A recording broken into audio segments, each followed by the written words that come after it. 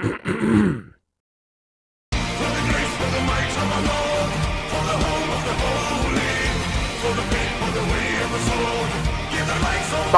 infidel! I do not wish to be Sega anymore. I just want to be Ubisoft. Welcome, creatures of all ages. This is Tarkus here with the one and only Assassin's Creed. There's actually a story behind this video. I was originally going to make a video on Venice using the medieval 1180 Rome 2 mod, but the mod is constantly being reworked, and I'm waiting on a few updates that could make the Venice campaign more playable before I get footage.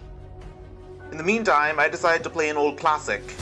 I wasn't even in high school when this game came out. I watched its gameplay on G4 on Conquest on Demand. But now, it's not only a classic, it's a relic of a forgotten time. The game on Steam started every few seconds when I started, so it was unplayable.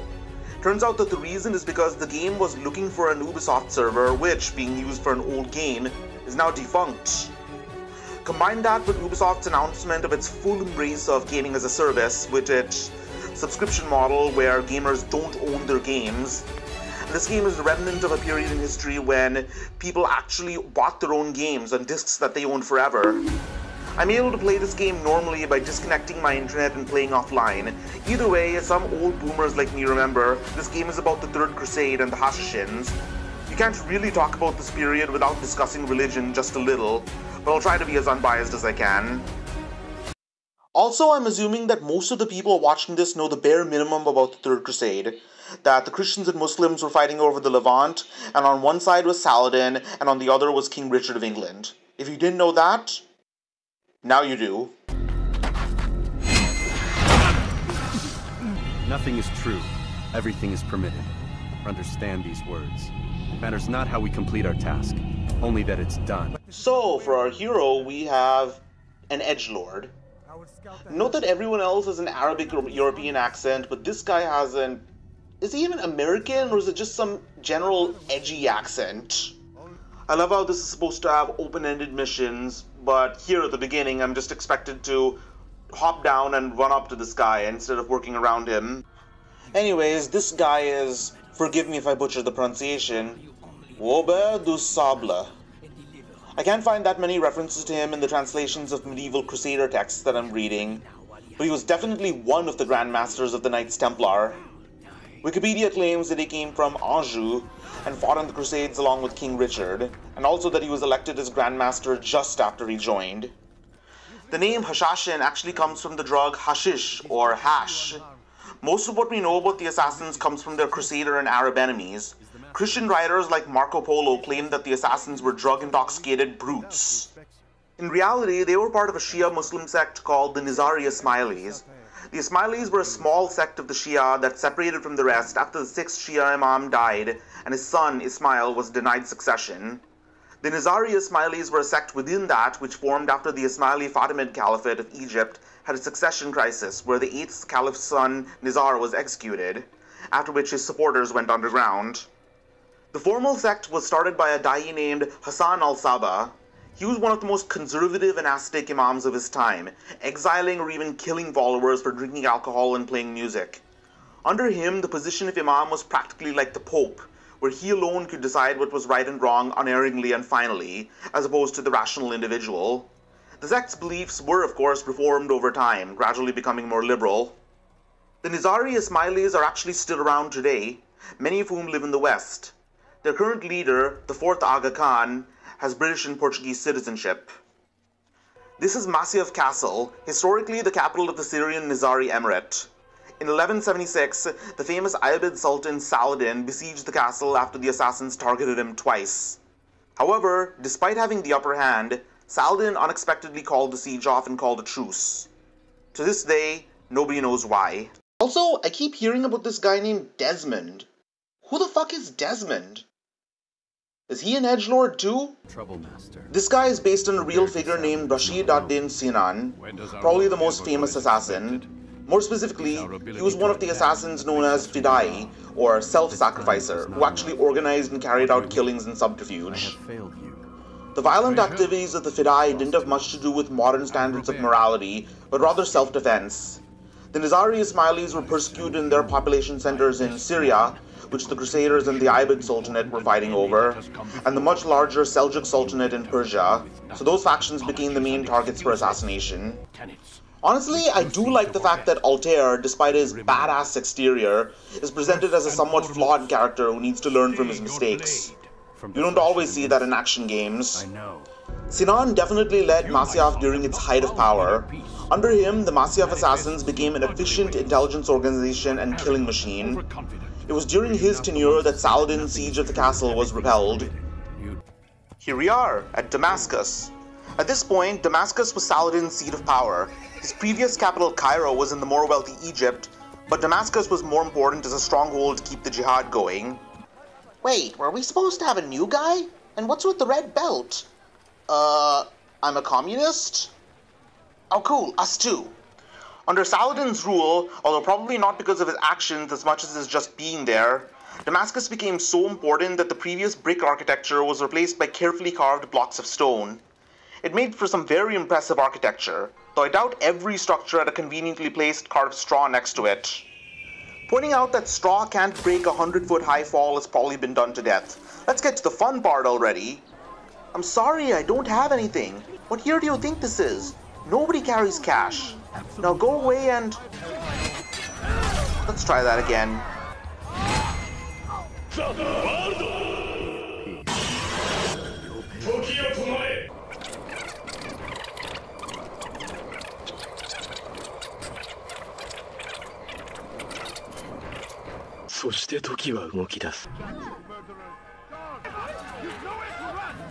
No bloodstains on my clothes? Of course not. That's a $2.99 DLC. We're going to Acre next. Acre was the primary port for the Crusaders throughout their history. The siege of Acre, which happened a little before the game's events, was a turning point in the Third Crusade when, I kid you not, an army of Christians besieged the Muslim-occupied city, Saladin's army besieged the besiegers, and that siege was broken from the outside by more arriving Crusaders, led by the famous Richard of England and Philip of France, who ultimately took the city, although Saladin and his men got away. The Crusaders were known for their brutality towards the Muslims and Jews living in the Levant, but surprisingly they left a few of the mosques in Acre intact. Not sure if we'll see any of them though. As of now, Acre is the seat of power of the Order of St. John, also known as the Knights Hospitaller. A popular myth claimed that they originated with a hospital from the time of Jesus, but the official hospital from which the order came was probably founded in Muslim-occupied Jerusalem in the mid-11th century by one Gerard de Martigues, who was given charge of the new chartered institute by Pope Paschal II. As the name suggests, their primary purpose was to care for the sick and poor among pilgrims and residents of the Crusader states, something they were so devoted to that they considered mendicants to be their proprietors. After Gerard died and the mastership passed to Raymond of Puy, the mission began to at least coexist with forays into warfare and wealth accumulation. Big ups to Ubisoft, by the way, for having the guards wear gambesons instead of mail.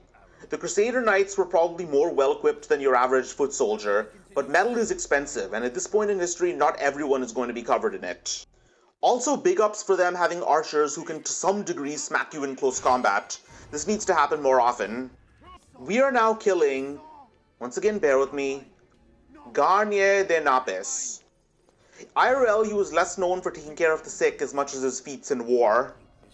At the Battle of Arsuf, he and his knights were protecting the Crusader rear column, which was being harassed by Muslim cavalry and arrows. He insisted that King Richard end the battle immediately by charging the Saracens, and when the king refused, the Master of the Hospitallers, along with one other knight commander, charged anyways, pulling the rest of the army into the fight with them and ultimately winning the battle. I know the idea of the assassins' robes is so that they can disguise themselves as scholars and clerics, but I'm still the only one wearing white. And the only one with a 12th century sword. Or maybe I'm not a monk. I'm a crazy lunatic in this loony bin we call the Levant, crawling on the ceiling like that lady from Hereditary. That still doesn't explain the sword. This man isn't black!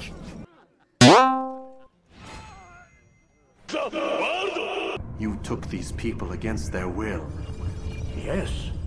What little will there was for them to have. I still find it interesting that Altair has a bias towards freedom of will, while the whole point of Nizari Ismailism, at least as Saba dictated, was that the only purpose of an individual's free will was to guide him towards obeying the Imam, who's the only one who knew what was right. Yours is not to ask, but act, Altair. Like that. There are plants, Altair. Herbs from distant lands that can cause a man to take leave of his senses. So great are the pleasures it brings, men may even become enslaved by it.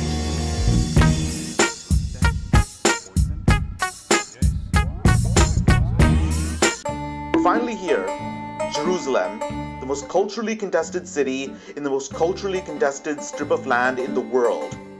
A little after the events of the game in the 13th century, Crusaders will start drawing maps with Jerusalem as the center of the entire universe. At this point, Saladin controls Jerusalem. 4 years prior, in 1187, he was able to take the city from the Crusader states after winning the Battle of Hadin. The city was then completely depopulated of the European-descended Catholics, most of whom were spared and deported in exchange for a ransom, with some of those who were unable to pay being enslaved. Compared to the prior atrocities of the Crusaders, this was generous, and even Saladin's Christian enemies recognized this. Although this mercy was largely thanks to the Crusader lord Balian of Iblis, who threatened to have his troops destroy their own city and its inhabitants and fight to the death unless Saladin played nice. Christians were allowed to continue their pilgrimages into the city, and the Christians living outside the city in Saladin's new domain were treated fairly as long as they paid the jizya, the tax on non-Muslims. However, jurisdiction over the Christian community was handed almost entirely to the Eastern Roman Orthodox Church, with the Roman Emperor Isaac Angelus going as far as to congratulate Saladin for his victory. The three main cities the game chooses as venues are pretty good choices thematically. You have Damascus, a Muslim city, then Acre, now controlled by Christians, and finally Jerusalem, which is home to both, the crossroads of the two faiths. Now I bet you're wondering, where are the Jews? That's the neat part. There aren't any. In 1099, when the Crusaders originally captured the city, they killed or enslaved every Muslim and Jew living inside. Now that the city is in Umayyad hands, Jews might be slowly coming back, but at this point, the diaspora has more or less come to pass. Orchestrator of grand complexity.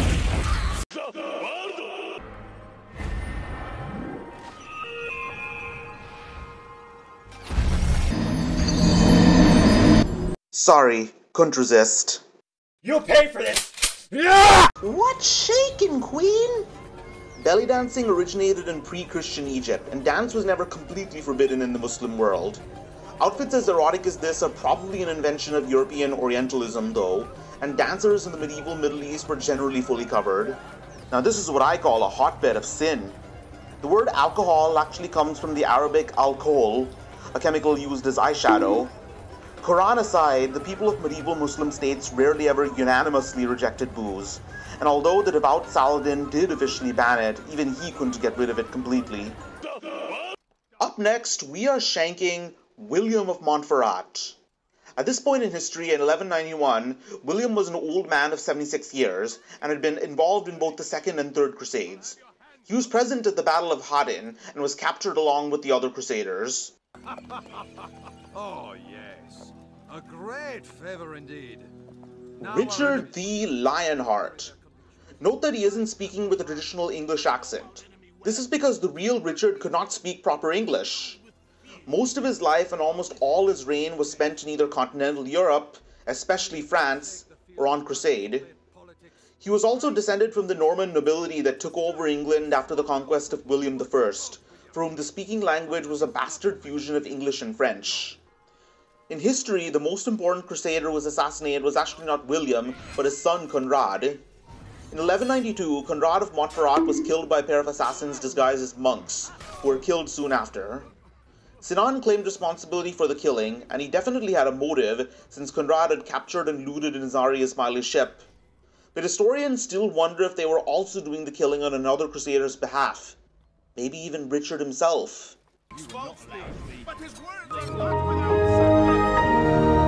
Okay, this is a little too much, even if the glitches are intentional due to this whole experience being a memory from a forgotten part of Middle Eastern history, because there is nobody named Desmond. Non nobis, domine non nobis.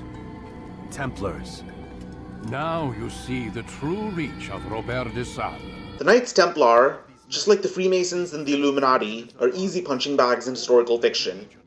They were originally founded a little after the First Crusade by the French knight Hugues le Péon to escort and protect Christian pilgrims to the Holy Land. But before long, a few of them started providing their famous shock cavalry support to Crusader forces, and eventually they grew fabulously wealthy due to tax exemptions and donations of money, land, and manpower from across Europe. After the money started rolling in, the Templars started engaging in financial services. They established one of the first formal checking systems by giving pilgrims letters of credit in exchange for deposits of funds at the beginning of their journeys, which could be redeemed for equal amounts in the Holy Land. Eventually, their activities expanded to manufacturing, trading, and cash crop farming across Christendom, making them one of the world's first multinational corporations. There are a bunch of landmarks in this game, and I don't feel like visiting them all, but I'm going to hit a few of the important ones. This is the Dome of the Rock, the center of the Al-Aqsa Mosque on the Temple Mount, possibly the holiest place in all Abrahamic faiths. It's on top of the ruins of the Second Temple of Jerusalem, but it's also believed by Muslims to be the site of Muhammad's night journey, in which he miraculously moved between Mecca and the site within a single night. Though I doubt the Prophet would approve a murderous edgelord using it as a jungle gym. Well, you know what they say, stealth is optional. This is the Umayyad Mosque. Across history, multiple deities have been worshipped on the site, though all of them have had something to do with the sky. The Arameans worshipped their rain god Hadad, who the Romans equated with Jupiter when they arrived. When the city was Christianized, it became dedicated to John the Baptist, whose head was buried there according to legend.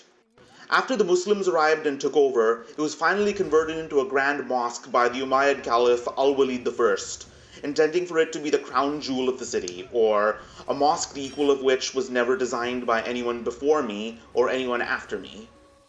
Damascus continued to change hands up until the present, and today is the only surviving landmark from Umayyad rule in the city. Damn, I guess you can have too much hash. Our next target is Ibn Jubayr, and him being a book burner is ironic since the real one was a writer and geographer who documented his travels across the Mediterranean from Muslim-occupied Spain to Mecca. The Teutonic Knights were actually founded just about now, in 1191, with the purpose of protecting pilgrims and caring for the sick, just like the Knights Hospitaller and Templar. But after the Third Crusade ended just a few years in, their operations shifted focus to defending Christendom against Eastern European pagans. Their military presence in Europe culminated with the push to convert the pagans of Lithuania, which proved to be their undoing when an alliance of Christian Lithuanians and Poles defeated them at the Battle of Grunwald. A big part of Acre by the sea is controlled by Venice. Venice and its navy played an essential role in the Crusades, and in exchange for their support, they got exclusive trade rights along with their own merchant quarters in coastal cities like Tyre and Acre. You know, with the assassins trained to kill with single strokes and do parkour, they could also have afforded to learn to swim. Finally, we have the Church of the Holy Sepulchre, the holiest site in Christendom. Supposedly, Jesus was crucified and buried in the site, and it's certainly more likely to have been here than any other area. Early Christians carried out services in the area, and the local stone quarry had long been a popular site for tombs. When Emperor Constantine converted, he cleared out the temple to Venus that Hadrian had built there despite Christians, and used material from said quarry to begin construction of the church. Hundreds of years later, in 1009, the Fatimid Caliph Al-Hakim demolished the original structure, but his successor, Al-Zahir, allowed it to be rebuilt with funds from Roman Emperor Constantine Monomachus. All this time, I never told you I was sorry. I do not accept your apology because you are not the same man who went with me into Solomon's temple. Perhaps if I had not been so envious of you, I would not have been so careless myself. As we share the glory of our victories, so too should we share the pain of our defeat. In this way, we grow closer. Thank you, brother. Alright, in all seriousness, I like Altair. Edge aside, he shows that you can go through a spiritual journey without being melodramatic about it. I will not take your life. You're free to go. All aboard the railway train! Seriously, how am I supposed to convince Saladin and Richard of the Templars' deceit if I have to keep killing their men? Change the world. My final message. Goodbye. Okay, let's try this again. Robert du Sable. I think I did better this time. Let this be decided by combat. Surely God will side with the one whose cause is righteous. A trial by combat. Let God decide who is right. The most famous of these was probably the last duel, when a French knight accused a squire of raping his wife, and in their duel, the knight both slew his foe and won the case. So I don't think God necessarily takes the side with the largest numbers. Being right isn't a popularity contest after all. The power of the Templars ultimately came to an end at the beginning of the 1300s, after the Mamluk Sultanate pushed the Christians out of the Holy Land for good. King Philip IV didn't want to pay his debts to the order, and knowing this, Pope Clement IV, who was close friends with him and perhaps even his puppet, accused the Templars of heretical acts, including worshipping a pagan god named Baphomet, which is really just a bastardization of Mahomet, the French pronunciation of Muhammad. Either way, the Templars were disbanded and their assets seized. It wasn't 9 who found the treasure, assassin. Not 9, but 10. It is your master, Al-Mualim. No, let's be real. It makes sense. The whole idea of the game is that the Templars and the Assassins both want the same thing. The difference is, the Templars want to achieve peace by mind-controlling people, and the Assassins want to find it through healthier means. Like backstabbing powerful people who totally won't just be replaced. Well fought, assassin.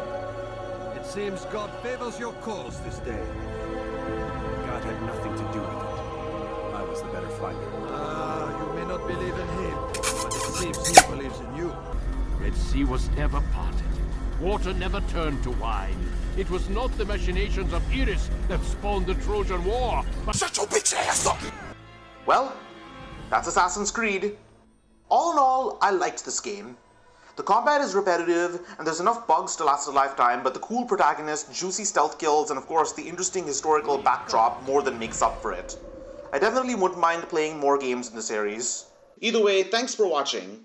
This video is a little rough around the edges, since it's just my second, and as you can see, I experimented with the animation and cutting techniques, sound quality and volume, and French pronunciation throughout. Still, I hope you liked it. This is being released on the 27th of February, my birthday, and it would be a wonderful present if you could like, comment, subscribe, or dare even say share. Also, you're now looking at my Vtuber model, made by the one and only Daphne. I'm planning to debut on the 27th of May, so drop in if you can. Again, thanks for watching, and expect more to come.